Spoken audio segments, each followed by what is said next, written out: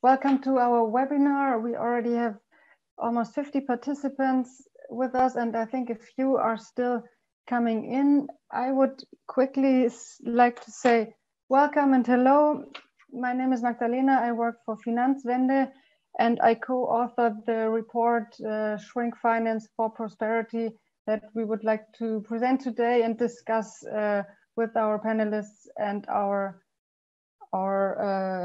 audience here.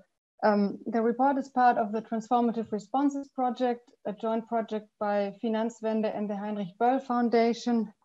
And we are very happy to have Nick Shaxson with us today as a moderator. Nick is an expert in the field himself. He has written a book called The Finance Curse on the Oversized Financial Sector in the UK. And well, yeah, Nick, thank you for being here today, for facilitating the debate, and also for your support throughout the process of writing this report, which was very helpful. And I just have one technical announcement before we start. We will later on also take questions from the audience into the debate, and you can put them into the Q&A box, or it's an F&A in this case. We will collect them and then feed them into the debate. Well, yeah, and now I can only wish you an interesting debate, and over to Nick. Sorry, unmute. Thanks very much. Great to be part of this debate. I'm just going to give a brief introduction. I actually came into this, I started coming to this many years ago. I was a war correspondent in Angola in Africa. I lived there for a couple of years, and I had a sort of frontline view of what scholars came to call the resource curse, which is one version of it is that countries that produce minerals like oil don't develop because the money gets squandered and stolen and all that kind of stuff. But there's a stronger version of the resource curse, which is that some countries that produce resources like oil, and Angola, in my opinion, was one of those countries at the time, are actively harmed. They have lower economic growth. There's a kind of paradox there. More riches, more wealth coming into the country actually makes the country poorer. Now, I then started looking at the world of tax havens, and I began to realize that financial centers in countries can get too big. You can have the same kind of paradox of plenty where too much finance can actually make you poorer. And that's the kind of central concept in this report. I wrote a book called The Finance Curse, which kind of looked at this. It focused quite heavily on the UK, and mostly I've been looking at the UK and British. I'm going to just start with three kind of concepts to think about, food for thought, you might call it. The first one is a fried egg. Imagine a fried egg. There's a yolk at the center and a white bit on the outside. This is one way of looking at the financial sector. We all need a financial sector. It provides many useful services that we all know and use and love. That is the yolk at the center, the useful core. However, there are many parts of the financial sector, particularly more recently, which are actively harmful. They are extractive, they are dangerous, they are risky. And that is the white outside of the fried egg. And of course, the boundary between them is fuzzy, and it's you can debate about what's harmful and what's not. But I think it's pretty uncontroversial that there is a useful part to finance and there is a harmful part of finance. And ideally, we would shrink the harmful part and keep the useful part. So that's the first food for thought. The second food for thought is a banana. This is a graph that there are many academic studies which are basically an inverted U shape, which is an upside down banana, which plots economic growth against levels of financial development. So at early levels of financial development, a country needs more finance. It needs to develop its financial sector more. That supports the real economy, provides the useful services that the economy needs. But there becomes a kind of optimal point at the top of the banana graph where finance is doing what it's supposed to be doing. And if you keep expanding the financial sector beyond that optimal point, and there's lots and lots of research from the IMF, from the Bank for International Settlements, and various academic studies showing the same basic relationship, countries that go too far to the right, where the financial sector grows too large, actually suffer lower growth. Again, there's this kind of paradox of too much finance makes you poorer. Well, it's a apparent paradox.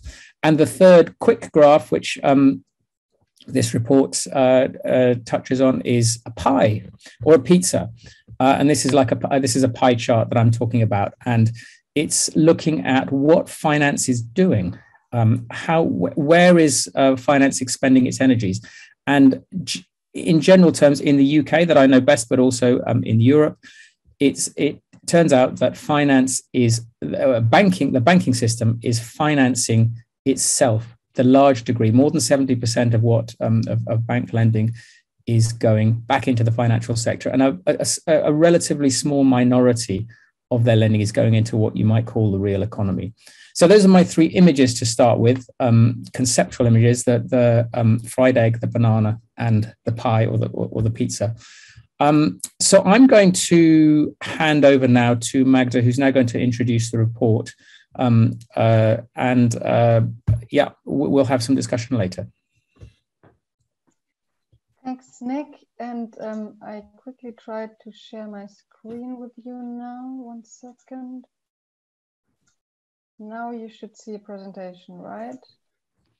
That's excellent. Yeah, so to tell a bit the story of our report and give you a brief overview of all the things we've written there. The title of our report is Shrink Finance for Prosperity. And the basic observation we're starting from is the one that you can see in this graph. The financial sector has grown a lot in the last decades. And when we look here at financial assets relative to GDP in the Eurozone, then we see within the last 20 years, it has doubled. And this is not only a development in the last 20 years, but it dates back to the period of financial deregulation in the 1970s. And from this observation, we basically go all the way to the conclusion that Nick mentioned here before. Can I quickly interrupt, Magda? Some of us can't see the graph. I don't know if that's if everybody's having that problem. Well, can you see the shared screen with the presentation? Yeah, so you can see the first page of the Shrink Finance for Prosperity. Sorry, yeah, that's interesting. Somehow it only shows. Huh. Thanks for the hint. I'll try to fix that.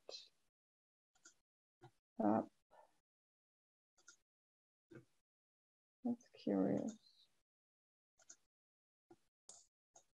Let me try again.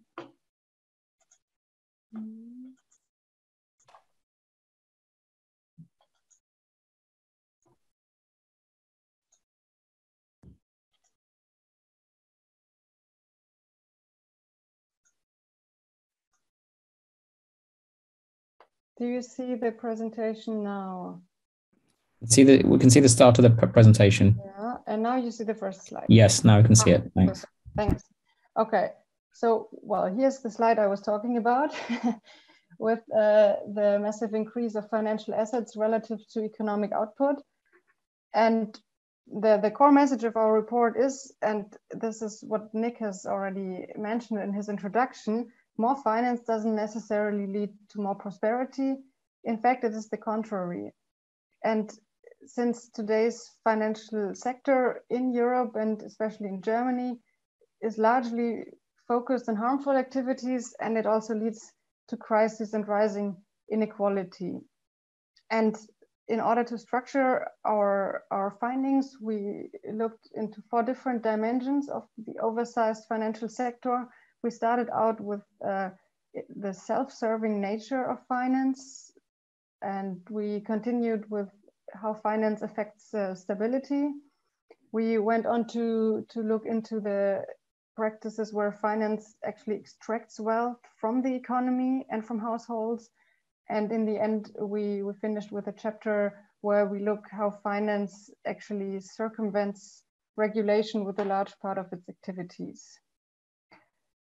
Yeah, so to start with, we looked at banks, and we started from the textbook definition.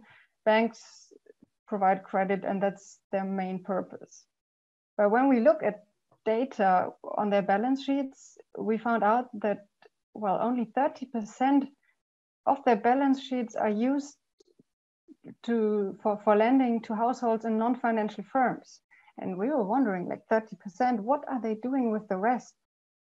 And in fact, the main answer to this question is there's a big share of intra-sector activities. So basically finance dealing with finance. And for a large part, these activities have no benefit for society, and they can be extractive or destabilizing. And we then went further to look at one actor in particular. We looked into the annual reports of Deutsche Bank, and we found in 2020, Deutsche Bank provided credit to the real economy in a volume of 3% of German GDP.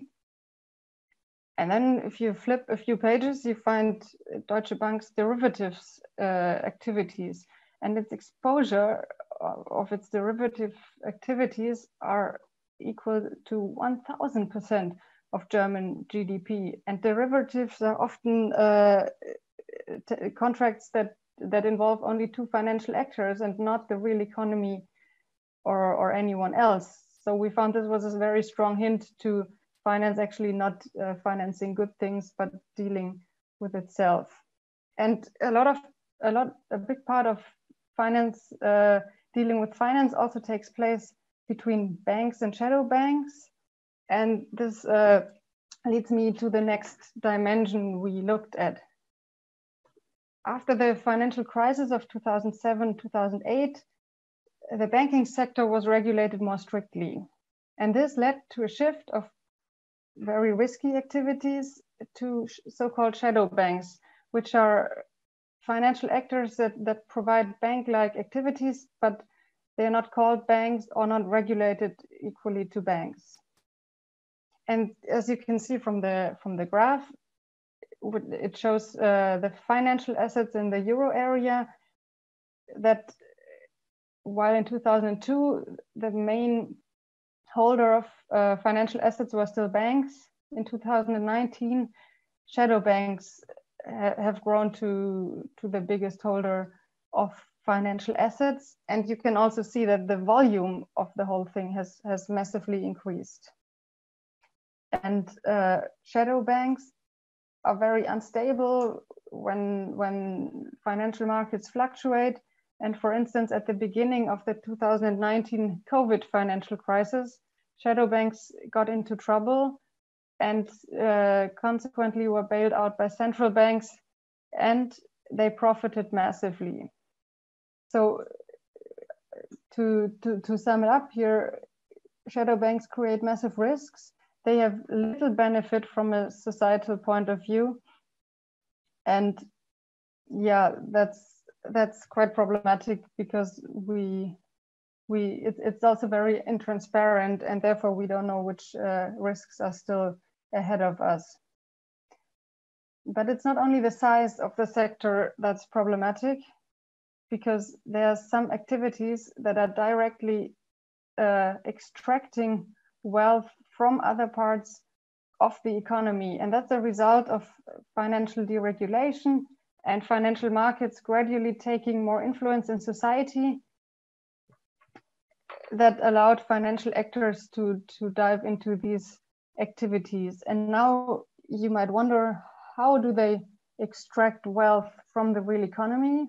And there we have a few examples in our report. First example, private equity firms. They invest into private companies, they restructure them, and they try to make a financial profit, and often burden the companies with high debt. And for instance, also sell their assets, so they have to lease them back. And well, another example which we've been working on is, it's also in a different Finanzwende report. It's distribution policies of corporations. So basically dividends, bonuses, and share buybacks that companies use to distribute their profits. And since the financial sector has grown so powerful, they managed to put pressure on companies to distribute more and more of their profits instead of reinvesting them, for instance. And a study of Oxfam has found that almost a quarter of companies in the French index, they even paid more dividends than they made profits in the last decade. And that in practical terms, it means that the company is living off its substance, it's shrinking itself in order to give dividends to their shareholders. And these are examples, all of them show how, in a way, a powerful financial sector manages to extract profit created somewhere in the economy and use it for themselves. Yeah, and then the last dimension we looked at is the circumvention of regulation, because we argue that some parts of the financial sector, they exist only to circumvent financial regulation. So for instance, when banks help corporations to lower their tax rate to almost zero, or they run illegal dividend arbitrage schemes, as we've seen a lot in Germany, called Cum-Ex and Cum-Cum, or banks even help different actors to launder their money.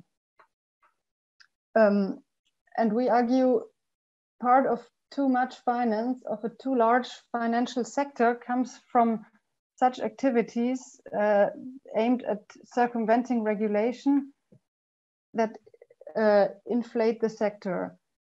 And we argue that this is a part of finance that should basically disappear. So when we say shrink finance, regulate the sector more, we also say circumventing regulation and these activities, dividend arbitrage and tax evasion, that's something that should disappear overall. Yeah, and looking at the whole picture, we thought again, well, after the great financial crisis in 2007 and 2008, there was this expectation that now finance should be regulated properly to prevent comparable crises in the future. But this has not happened, at least to a satisfying extent. The financial lobby was super powerful, and they managed to prevent very good regulatory proposals from being put into practice. And you see here, we listed in the report even a few more of those proposals that have the potential to put the financial sector back at the service of the economy and society, and at the same time they would have the effect of shrinking the sector. And they have been discussed at length in financial regulation debates and also in parliaments, but in the end none of them were implemented, at least at a satisfying degree. And therefore we wrote them down again in our report, and we say we need to re-regulate, shrink, and refocus the financial sector to get rid of its illegal and unproductive and harmful activities, and to stay in the analogy of Nick's egg, to say we need to shrink away the white part and keep the yolk to help our society prosper. And I'll keep it here and now hand over to Nick, who will introduce our two discussants and facilitate the debate. Thanks very much. Yeah, and I want to reiterate the idea that finance is a service. It's a service sector. I am British, and I come from a country where there is a widespread view that the financial sector is the engine of the economy somehow. It's not seen as a service so much as a sort of export sector, something that generates tax revenues and jobs. And this is a profoundly dangerous view, because that leads to all sorts of policies that seek to expand and grow and support finance, often at the expense of other parts of the economy. So I'm now going to hand over to Benoit Lallemand and Carolyn Sissoko. Now, I'm a believer that people should introduce themselves rather than being introduced by someone else. So I'm going to hand over, first of all, to Benoit to give some reaction to that, and then we'll go to Carolyn. Thanks. Thanks a lot, Nick. I'm very, very happy to be here. Can you hear me correctly? Yeah? Am I loud enough? Yeah? Okay, good. So Benoit Lallemand, I'm the Secretary General of Finance Watch. We are an NGO which has been created in the aftermath of the financial crisis of 2007, 2008. So created in 2010, 2011, so already 2 or 3 years after the crisis. To provide a counterweight to the financial lobby in the re-regulation of the financial system post-crisis. And so our history, obviously, and we extremely good friends with Finanzwende, who's doing a similar job in Germany.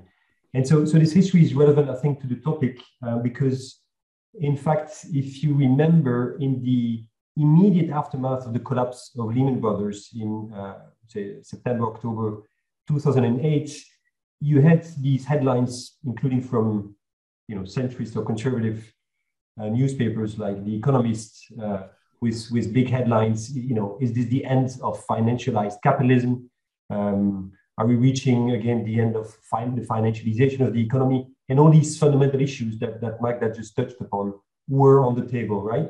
So unfortunately, it only took a few months for the financial lobby to sweep this fundamental discussion under the carpet. And by the time you had the G20 summit in Pittsburgh, which really decided on the post-crisis political reaction, if you like, the re-regulation agenda, the question of the size of the sector, the nature of the activities, again, had been removed. And the consensus had been created that size and nature are not to be questioned. It's all good, and finance is good in general. But of course, there's a few rotten apples. There's reckless behavior. This is in the text of the Pittsburgh summit. There's irresponsible behavior. And so, basically, we need a bit more capital buffers, obviously, for the banks to cover losses. And that's been timidly done. And then we need more supervision. So in the US and the EU, you had new supervisory agencies created. But anyway, and I can talk at length about this agenda and how it went, but it was extremely disappointing. And again, crucially, the big discussion, which is this one, I'm so happy that Finanzwende brings it back, is the one which we should have had. If I may, it's a bit like with COVID. When COVID hits initially, you had these big discussions, including by international organizations like the IPVES, but also the World Health Organization, pointing to the root cause of the increased frequency and severity of pandemics lying with an extractive production and consumption system, and the link with the agribusiness and destroying forests, etc. And then at some point, all that was removed, and it was all about the vaccine is going to save us, and let's move on. Yeah, honestly, that's a bit what happened with the financial crisis. And as per the project that you lead, Transformative Responses, we should be keen that if a next crisis might happen in finance or whatever, or the event, we seize the moment and avoid that the agenda is moved to more superficial issues. I just want to, I've almost exhausted my time. I just want to actually add a few questions to the discussion. I'm surrounded by people much more smarter than me intellectually, so I'll leave them to comment. We are practitioners of financial regulation and financial reform. We're still very active, and so just a few more thoughts maybe to the discussion. So first of all, the fact that historically, I think financialization, which started in the 80s, was a sort of response or escape from fundamental problems with the economy, right? And a fundamental crisis of the rate of productivity, etc. And in a way, financialization was an easy political escape from that. And as we all know, creating debt, creating stocks and inflating stocks valuation is all a way to look to the future. And these amounts of finance ultimately are a promise of future growth, which is an escape from the fact that growth is not within the real economy anymore, right? So what do we do about that? And obviously the economy has not improved, and so that problem is still very much there. And then just two other points quickly. I think, so there's the overall size, and then in terms of structure, I think there's a size of financial institutions themselves, right? And I think that's a big problem as well. We've seen a huge concentration. In fact, in 2019, I remind you that a certain Olaf Scholz, who was then Ministry of Finance, was very supportive of a merger between Commerzbank and Deutsche Bank, because after all, in Europe, we need big champions to compete with the Americans. So this is to say that I think it's too much finance in general, but also I think we would very much welcome a return to much more local, including because of the transition we need, the just and green transition we need. I think we would need a much more distributed system of very small entities, relationship banking, if you like, with the small projects. And that's a bit detached from the issue of the size overall. And then the last point is, I think, are we, public finance versus private finance? So in our view, the financial system is about three things. It's monetary policy, it's fiscal policy, and then it's private finance. We've seen a big return of fiscal policy, obviously, in reaction to COVID. Maybe this is good. I think, again, I'll put monetary policy aside because it would bring us too far. But I think in terms of public finance and fiscal policy and private finance, I think there's an issue of, I don't know how you say it in English, but it communicates with each other, right? So, I mean, is it the overall size of finance, including public finance, which is too big? Or is it that because public finance has become taboo and was needed to be reduced? Again, in Germany, you have fabulous expressions about how public finance needs to be contained at the strict minimum, that then private finance was consciously called to the rescue. And today, when we talk about the Paris Agreement or climate objectives, there's an explicit political decision by governments to say the financial markets are going to solve this. Of course, we can't. That would be heretic, right? We cannot. And again, and I'll finish there. I think public finance inherently is democratic. It has a direction. It's supposed to relate to a project for society that ultimately is held by a political party, which is put in power. And so fiscal policy is a continuation of that. Again, is democratic. It's accountable. It has a direction. It relates to a vision for society. All things that the private sector doesn't have. So I think in the long term, we need to shrink finance. There's no doubt. And by the way, between us, it will shrink because it's way too big, and these debt to some extent will just never be reimbursed. We all know it. And again, these market caps today are the top. But so I just wanted to add this sort of bigger perspective to the discussion. Hopefully we can have in a second. Great. Thank you very much, Benoit. I would love to reflect on those excellent points, but in view of time, I'm going to pass straight on to Carolyn. If you could briefly introduce yourself and give your reflections. Thank you. Oh, yeah, I'm Carolyn Sissoko. I'm a senior lecturer at the University of the West of England, and I've spent my entire career essentially studying banking, central banking, and with the financial crisis really got into, so what's going on here? I ended up going to law school and getting a law degree since this was so regulatory that I thought the only way you could understand it was by understanding the law as well. So I come from a perspective of really looking at the history of of the relationship between finance and growth. And then, what's the evolution of regulation, right? And why did we end up where we are? So that's kind of my background. And I really want to thank Finanzwende for this wonderful survey, very comprehensive, very well documented, of all the ways that finance is failing us. They do an excellent job of emphasizing the fact that we really need to redirect finance into growth enhancing activities and get it away from exploiting the vulnerable. And that's what shrinking finance is really about. It's about making finance do what it's supposed to do, right? As opposed to kind of essentially be a way of generating wealth for the wealthy. So I think just as a framework, and this is really coming very much from that paper, we have a system that normalizes two things that are really problematic. The first is the privatization of gains and the socialization of losses. And you mentioned that many times in the paper. And, this whole process of bailing out firms that aren't really focusing their financing activity on growth enhancing activity, it's like all we're doing is encouraging the growth of finance. So the reason it keeps growing is because we're doing these bailouts for the firms that aren't even doing the right things. And I think you do a wonderful job of focusing on things like, okay, we have these hedge funds, we have these private equity funds. Effectively, since 2008, they're part of the firms that are supported by the safety net. And it's like why? We got to change this. I really like the fact that you're pulling in all of these different aspects of finance there.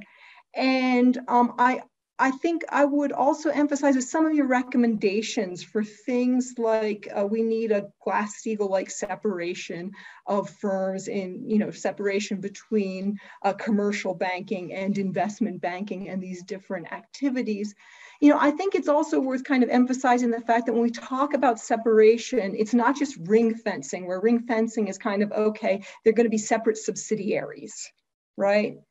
The Glass-Steagall idea is separate them into separate companies. So there's, your commercial banks that issue deposits that are actually protected by a safety net.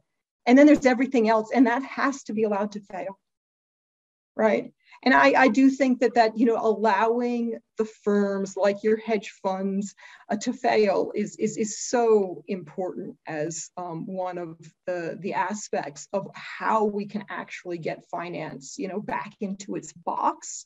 It's really got to have to do with how we design the safety net and kind of reversing this huge expansion of the safety net, which I think it originated when you talk about Europe feeling like it needs its big banks to compete with the US and that kind of thing. Well, the US started expanding its safety net in the 1970s. And that's kind of one of the reasons US finance ended up having so much dominance, is it was government backed, right?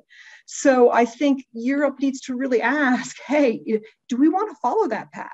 Is it a good idea to have looked at the US and say, hey, this is what they're doing. We need to compete with them and then follow along so that you have this vastly expanded safety net. So I think those are really important points to focus on.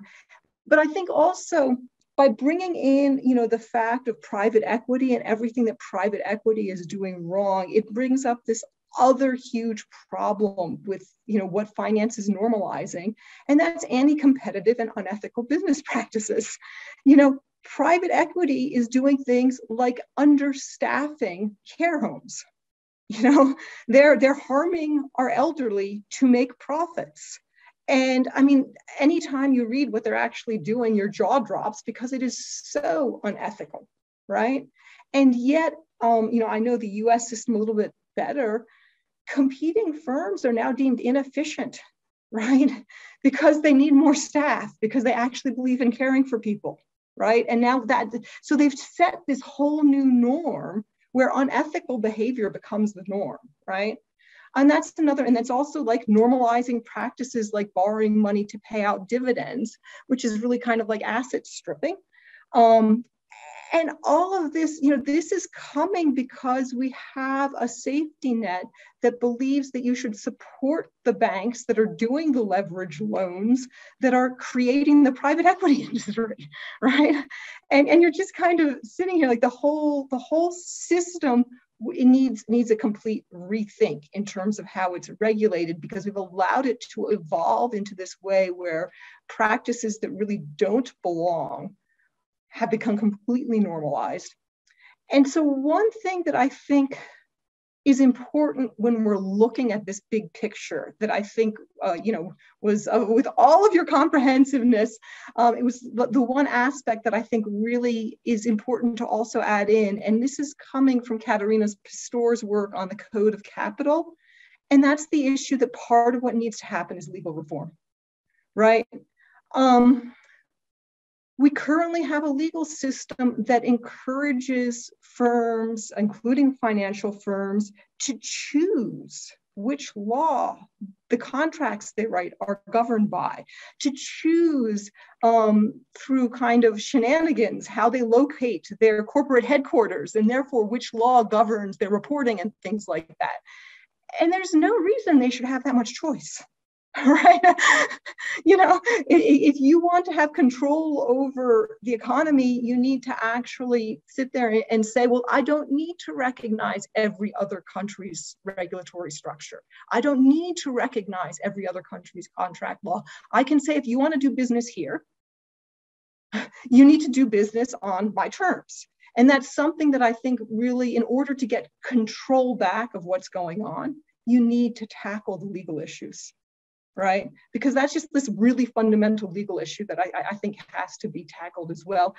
And I think the other big legal issue that is encouraging this is just the lack of penalties for advising on tax evasion, the lack of penalties for facilitating the mis-selling of contracts and that kind of thing.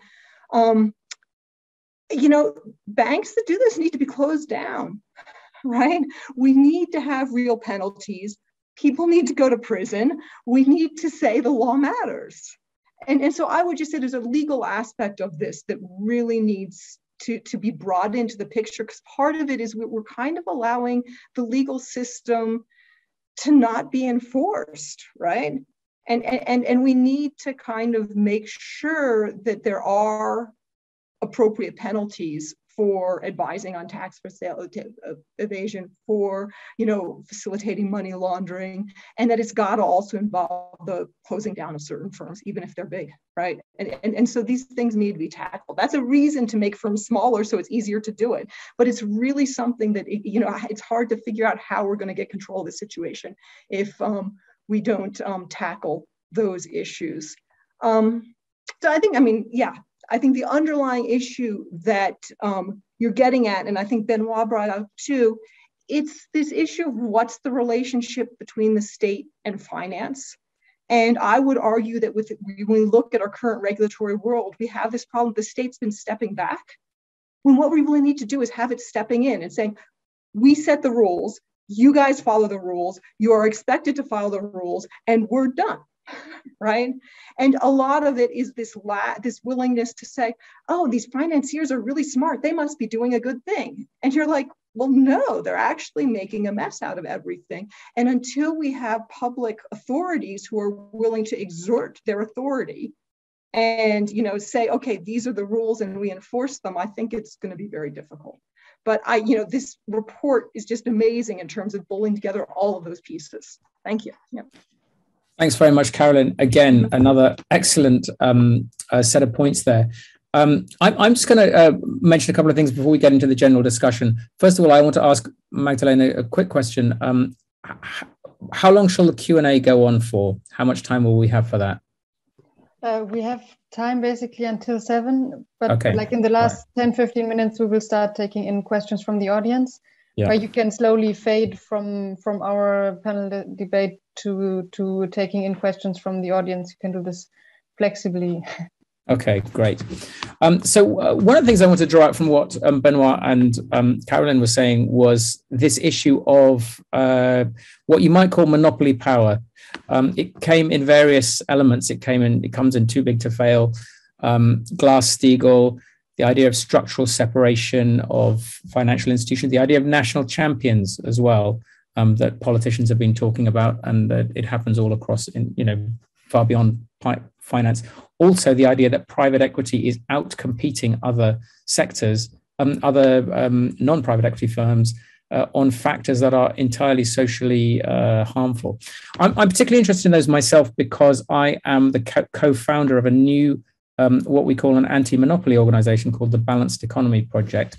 And we have a newsletter, and we have just written an article about private equity, exactly what Carolyn was talking about, and I will put it in the chat right now. 1 second. There we go. So if anybody wants to look at that, we are just getting going. Another thing I would like to flag is, again, this is quite a British thing, but it will have an impact over here. In Europe, I'm speaking from Berlin, even though I'm British. There is a new push for what they call competitiveness in the UK now underway. It was something that was all over the place before the global financial crisis. Then regulators realized that this push for what they call competitiveness, which is really, let's support the financial sector, whether it's at the expense of the real economy or not.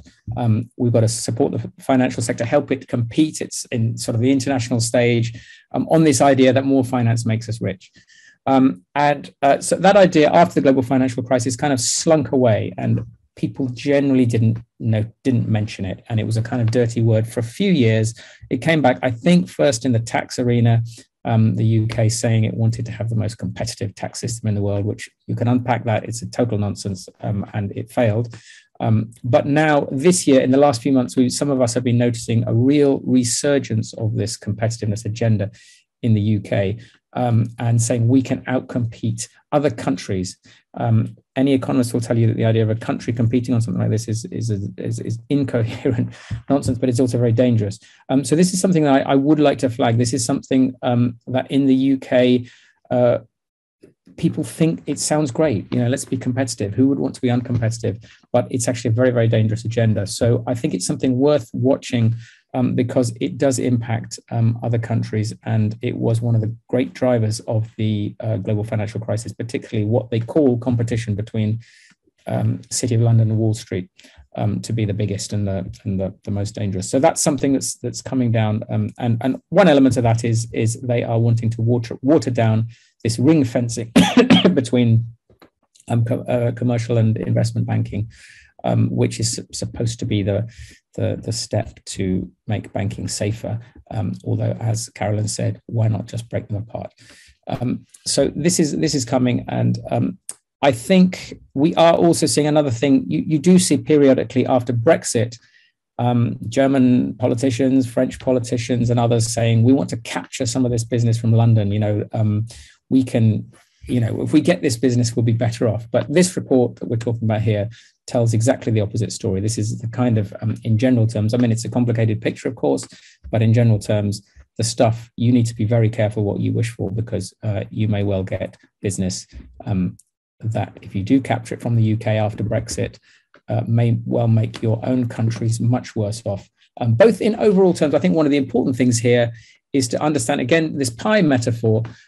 You are not only, with too much finance, you're not only redistributing the pie in harmful ways, you are also shrinking the pie. So that's kind of, my riff on those points. I would like to open up to some audience discussion now. There is, as was flagged at the beginning, there are some questions that are coming in from the audience, and I encourage people to add some more questions. I'm going to start with a question from Marie. Should all banks and shadow banks be forbidden? And should the collection of savings and allocation of credit be entrusted to public bodies? If I could return that question to the panelists. Anybody has something they'd like to say to that? I'll dive in. So I guess I've studied banking quite a bit. And I think what I would say is that I see a role for banks, and it's a role that completely depends on having private sector entities that are at risk of failure, right? And so basically, we can think of the state and the central bank as supporting a banking system that then allocates credit, and it's tied into the monetary system while it allocates credit. And somebody kind of needs to make decisions about how to allocate the credit. And I actually, from my research, found that it's good to have it tied into the monetary system for a very precise reason.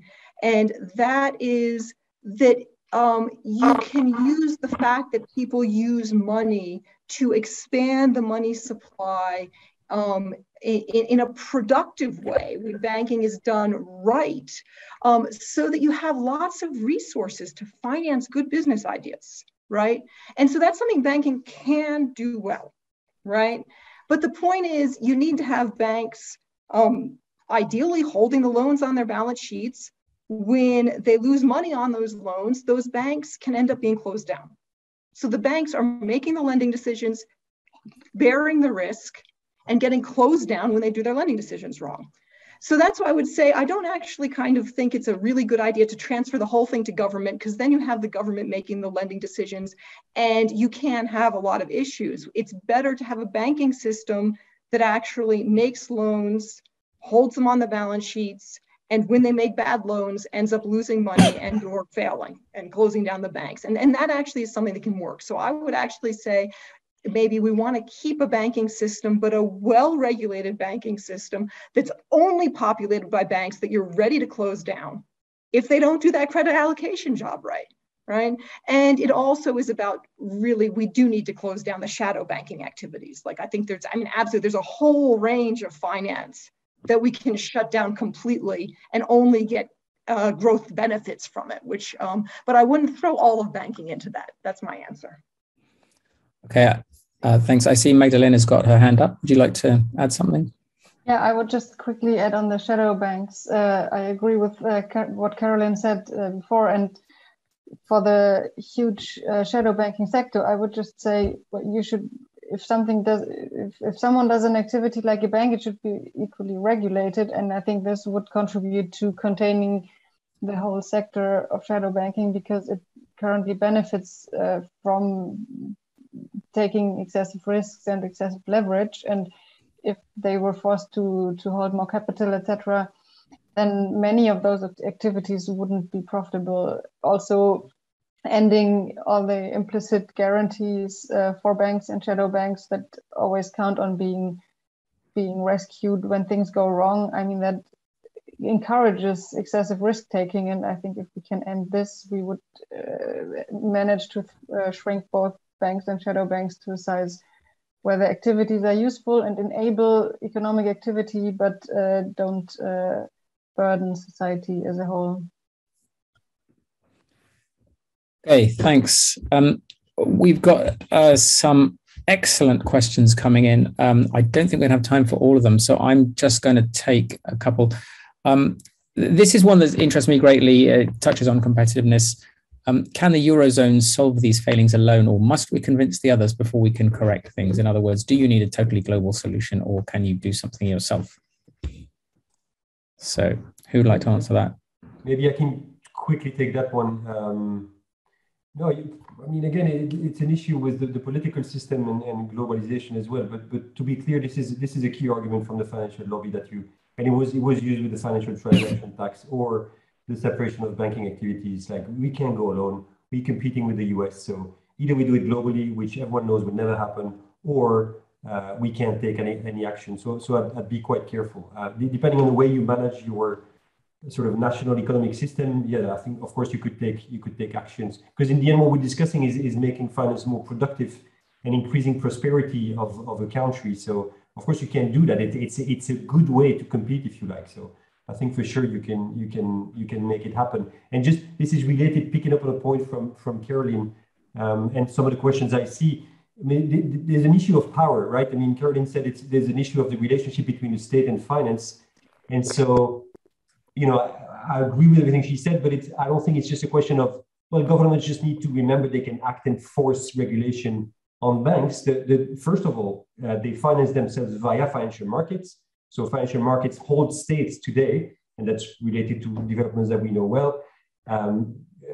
So that creates a power structure which is the opposite that it should be, right? And second of all, the massive concentration of wealth with a few large corporations, with a few large individuals, again gives them the power and makes them much more powerful than most states in the world, and creates all sort of influence that create this situation. To respond to another question of a viewer, you know, how can governments not act? Yeah, saying that the report is excellent. It's almost shocking that this is not being implemented. But I think we have to look to relations of powers. And I'll finish there, because I think the big question is that how do we push this agenda forward, right? Where do we find the political relays to start making this happen? And I think then we have to touch to these relationship of powers, indeed.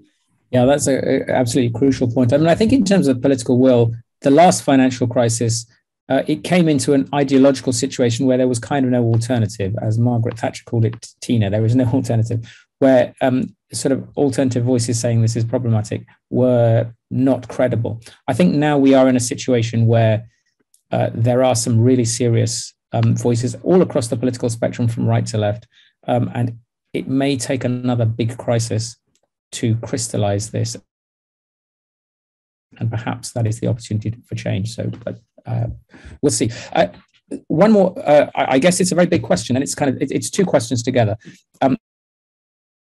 First of all, what is preferable, bank-centered systems like in the EU or more capital market-based systems like in the US? The follow-on question for that, we have this three-part structure of banking in Germany: savings banks, cooperative banks, and private banks. Do you think the mostly smaller and local cooperative and savings banks are a good model for a reduced financial system?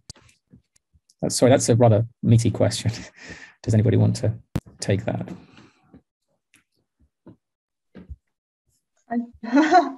I can start with the second part on the three-tier banking system in Germany, because I think it has potential, because local banks would be good positioned to fund the real economy, small and medium enterprises and their transition. However, we see in Germany currently that savings banks were also involved in all sorts of scandals and sell derivatives that are inappropriate to the wrong clients and so on. So I think the idea is good, and something that is locally rooted, etc., has potential, but it should also be more strictly regulated, so that, I mean, the German savings banks, they are public, so there should be stricter rules that they actually serve the common good. And now over to Carolyn. Yeah, I'll be happy to tackle the first part, which was about, the bank-based finance versus market-based finance. And I guess I would add a caveat that when we talk about the growth of market-based finance, in a lot of ways, what we're talking about is the growth of the shadow banking system.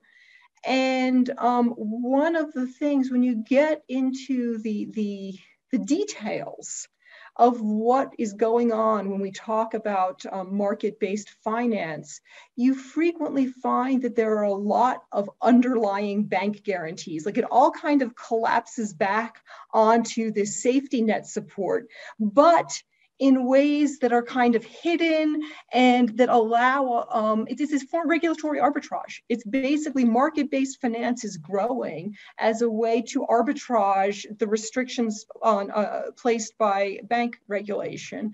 So that, for example, like a classic example of market-based finance is firms issuing commercial paper, right? And then they can fund that instead of borrowing money from banks, they can borrow on commercial paper markets. But it turns out the only reason non-financial institutions were ever able to borrow on commercial paper markets is because they had a backup bank guarantee in case they failed to pay.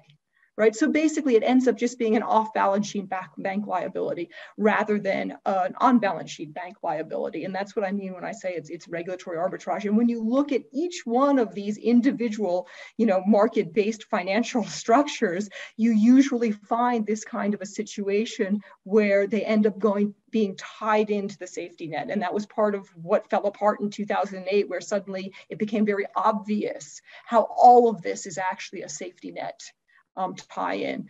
So I kind of am skeptical of the idea that market-based finance even really exists. Okay, thanks. I'm going to raise a question and then just go and read the report, because there's some good answers in there. It says, what concrete pathways do you perceive for the implementation of such proposed shrink finance reforms in Europe, the US, or even on a global scale? So I'll knock that. We could discuss that now, but unless anybody urgently wants to say something, I would say go and look at the report. There's lots of good ideas in there. Did anybody else want to add anything to that? No. Okay.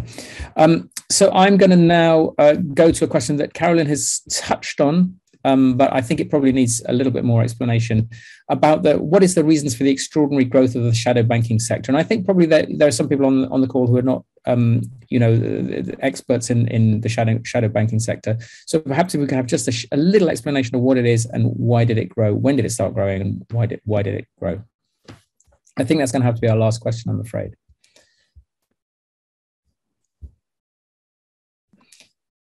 Carolyn, you want to try?